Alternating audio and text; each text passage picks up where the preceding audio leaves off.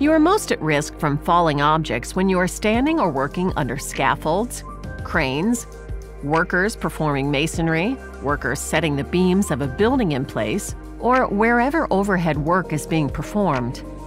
The danger from flying objects exists when power tools, such as grinders, throw off particles, or when pushing, pulling, prying, or similar activities causes objects to become airborne. Injuries can range from minor abrasions to concussions, blindness, or even death.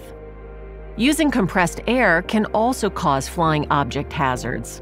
Compressed air is commonly used to power tools and clean surfaces.